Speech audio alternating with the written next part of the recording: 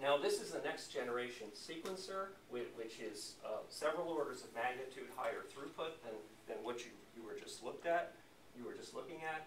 And this is what the Broad looks like right now. They've got a bank of these sequencers lined up, and what you can see here is individual little spots of light, that each one of which represents a sequencing reaction and is monitored over time. And this allows you to read out the DNA sequences at a very much higher rate. And now, just last year, Pacific Biosystems released a third generation sequencer. The sequencers I just showed you, one of the great things about them is they produce a gigantic amount of information in a short period of time. The downside is they produce only about 100 to 200 of these sequences of bases at a time. And because the human genome, for example, is full of repeated sequences, this presents a great challenge in terms of putting the sequences together in the right order, because if you're in the middle of a repetitive sequence of DNA, you don't know whether to hook that up with this repeat, or that repeat over there. So it creates a problem in assembling the short sequences together into one much longer sequence. So this is an $800,000 toy, and it is able to read thousands of bases at a time. That's what this instrument does that the other ones cannot. And so in combination, this long read sequencer and the short read sequencers are really going to define, I think, the next phase of DNA sequence acquisition.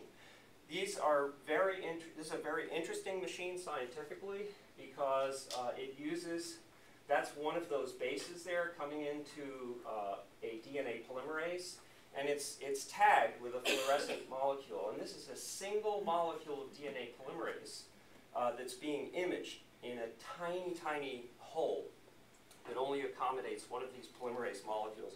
I know you want to see that again. So there's a flash of light just before the polymerase chomps down and cleaves off the part of the nucleotide that's not required once the nucleotide is incorporated into the growing chain. And so what you see actually is that in each of these tiny little wells in a disc about the size of a dime, you have one DNA polymerase, and each one is flashing. And from the sequence of different colored light flashes that you see, you can determine the sequence of the DNA that particular polymerase molecule is attached to. So anyway, this is the new generation of technology that we're into now. And now I'm just going to say a few words about an area of the human genome that we're particularly interested in our laboratory. And that is actually something that surprised a lot of people when the first human genome came out. And that is that, as I mentioned, our genome is extremely repetitive. And about one third of our DNA is made up of mobile DNAs that have the ability to move from one place in the genome to another place in the genome, so-called sometimes called jumping genes. In the case of the human genome, these are called retrotransposons because they move via RNA. And they continue to do this today. In fact, I've done some calculations that suggest that in the last minute I was speaking, there were in each male in the room about 5,000 of these events happening in their testes. So these things are actually affecting our genome as we speak. And there's enormous diversity in human populations in these retrotransposons and where they're located. And obviously, if they jump into a gene, they could have an impact.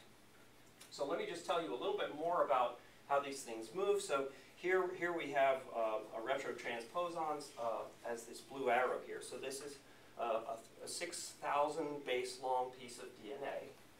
And it becomes transcribed into RNA, like any other gene. So like the messenger RNA, and that messenger RNA does what any messenger RNA would do and goes out to from the nucleus of the cell to the cytoplasm of the cell. And then it gets translated like any other messenger RNA. It specifies the code for two proteins, actually, called a yellow protein and a blue protein. And then the RNA molecule and the protein molecules that it encoded come together into a kind of machine or particle called an RNP. And then this blue molecule here is actually an enzyme. It is a DNA polymerase, once again, but instead of copying DNA, it copies RNA, and that's called reverse transcriptase. You're probably familiar with retroviruses like HIV, which encode a reverse transcriptase. In many ways, this is a very similar process.